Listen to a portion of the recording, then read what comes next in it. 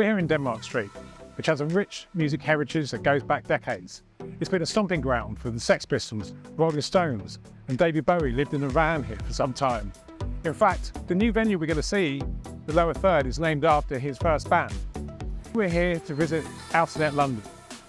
It has 2 live music venues, a recording studio is being built, and it has this huge, dynamic, live space with 16K streams that's able to accommodate a myriad of events.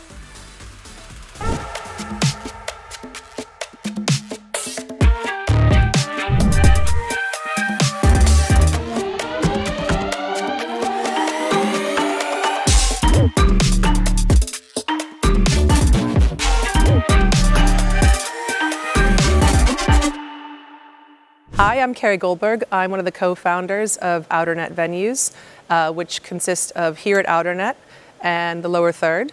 I started working on the project about 2.5 years ago and worked with the big team to design and develop the spaces. I've had a long history in music venues, entertainment venues, and working with talent. What impact has this venue had, do you think, on this area and more broadly the live music industry and live entertainment industry, really?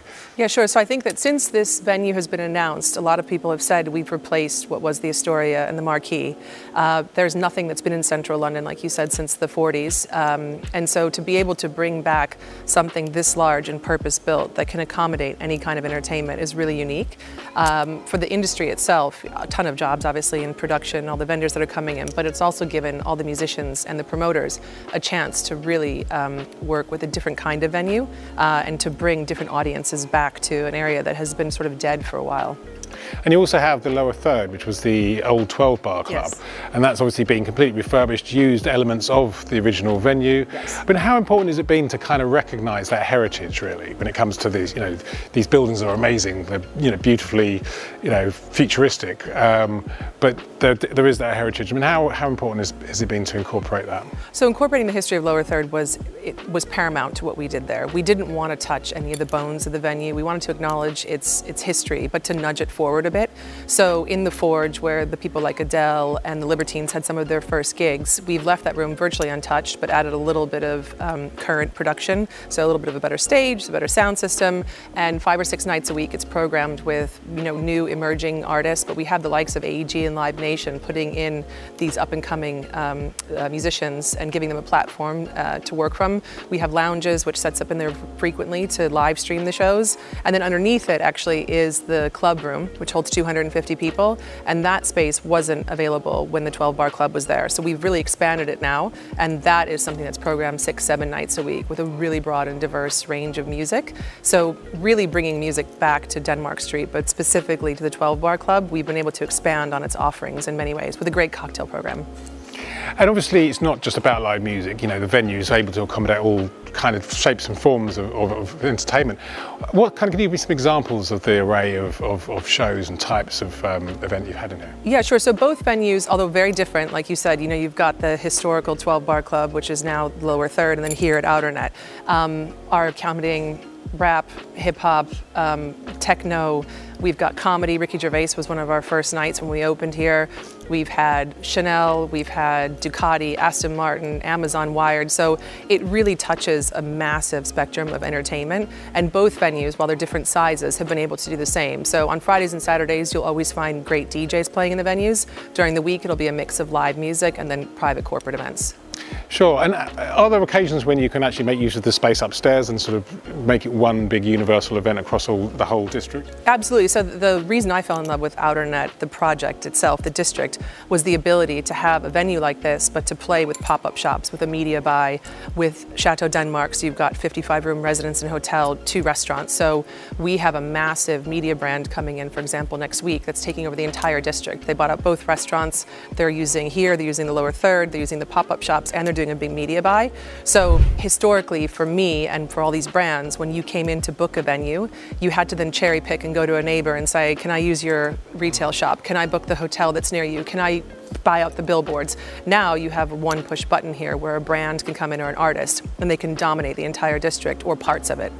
And how beneficial is it to really have that space upstairs that's open to the public? So people, you know, you're walking around up there earlier on and it's kind of like a tourist destination. In fact, it makes a tourist of everybody that sees it in a sense, yes, because you can see their sort of wonder and awe as everyone stares around at the screens and the way it's transformed within minutes. How beneficial is it, you know, to have that kind of footfall, I suppose, upstairs? Well, having upstairs is paramount to everything that we do. So we can reach an audience of, 1.5 million people a week that come through there. So when brands are activating down here and they take screen time upstairs or a pop-up shop, they have an automatic footfall that's very hard to capture in other places. So tying those two pieces together, whether it's for a live music show where we can promote what artist is coming up, for example, Georgia Smith, she has 2 days coming up, and being able to promote that to 1.5 million people a week, there's very few places in the world you can do that. And then just walk downstairs and see the show. So from a layman's perspective, I mean, walking around upstairs, I could obviously see where the load-in was, and that's kind of low flat floor from the street, you know, great access. You know, I look around and there's these amazing screens everywhere and you can see the PA system, but what are the kind of nuts and bolts? What are the kind of really headline aspects of the spec? Sure, so one of the massive benefits we had in building here at Outernet was that we weren't dealing with a listed building. So we could do a lot to the room that you couldn't do in other live music venues. Massive custom acoustic treatment in here. So people like Ricky Gervais, when they come in working in theaters, they're used to those kind of dead rooms. We were able to do that, achieve that with the walls. New D&B sound system, so we were one of the first to install it in the UK. We've got completely modular staging, so anyone that comes, whatever staging spec they need, we're able to accommodate that. The largest indoor screen in the UK. So again, this is typically brands or artists would have to pay to bring this in, but this is a permanent infrastructure. And then from there, you know, the room is completely versatile. So we tried to address a lot of the things, the pinch points that venues have, whether it's not enough toilets or too small of bars. We were able to put in massive bars with a ton of stations, more toilets than we needed. So hopefully we will address some of those pain points that a lot of the venues aren't so fortunate to be able to move walls in the listed buildings.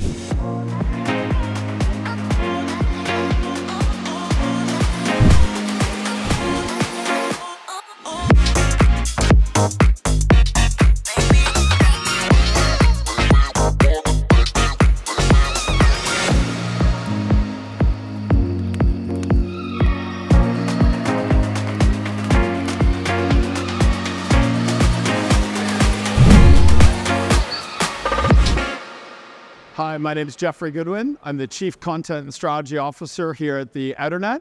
I've been in my role for 6 months now.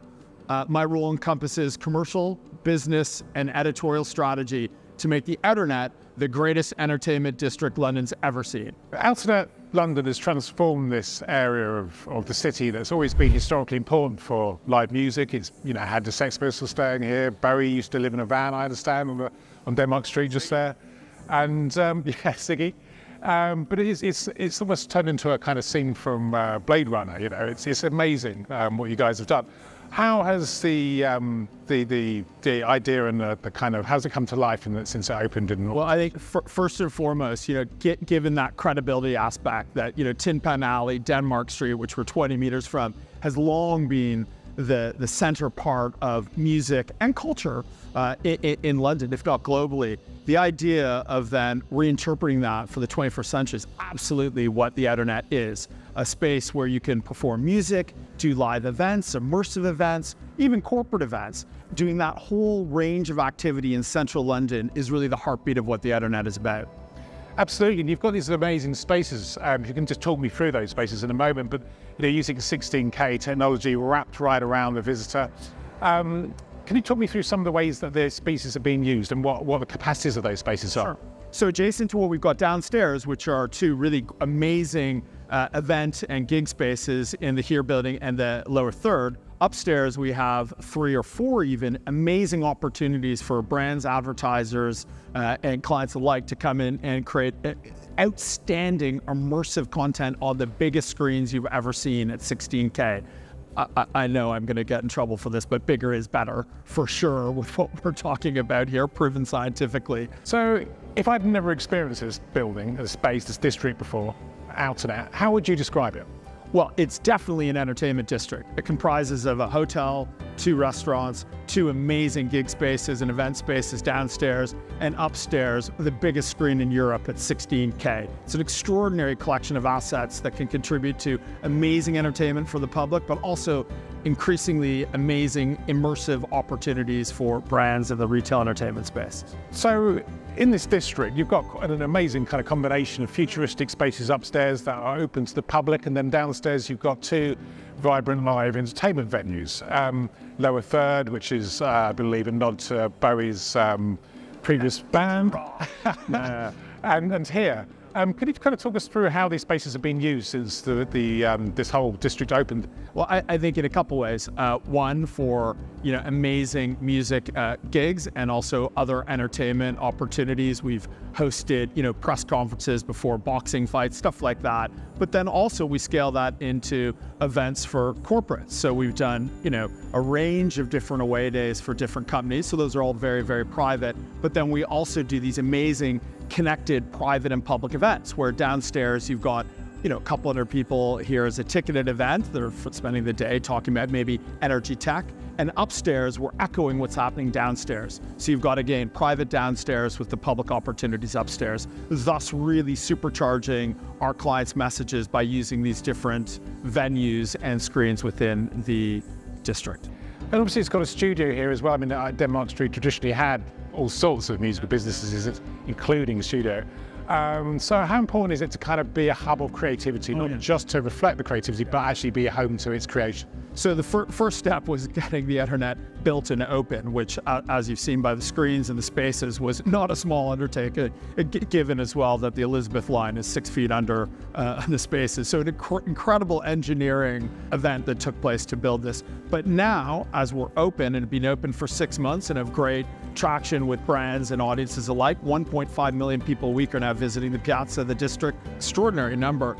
Now, to your point, it's all about building IP. And we've got an extraordinary setup downstairs where we're building a new music studio. That will help us to start attracting bands and artists to come in and create, but then also looking at using the district to create district-wide entertainment events. The first one, it will be a Priscilla, kind of a Priscilla party, not unlike what's happening in Mamma Mia out at the O2 in the East End, but in central London, making it far cooler. Just kidding, I love Mamma Mia, it's all good. But that's really the starting point. We want to, alongside of providing a free space for thousands of people to come to each day to enjoy our content, we also want to start building up our own intellectual property, our own set of shows that can really, exploit this amazing opportunity we have. So that's it from Outernet London, a truly transformative space that's created an entertainment hub right in the centre of London.